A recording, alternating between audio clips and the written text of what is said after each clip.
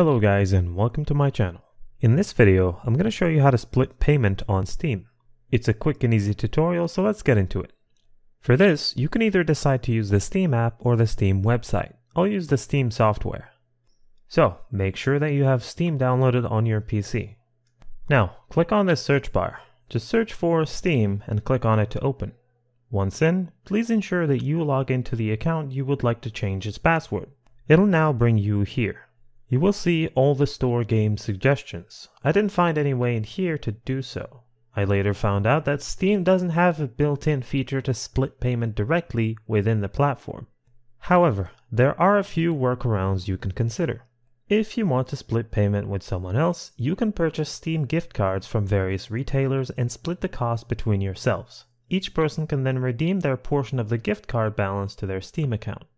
Also, use PayPal or other payment methods.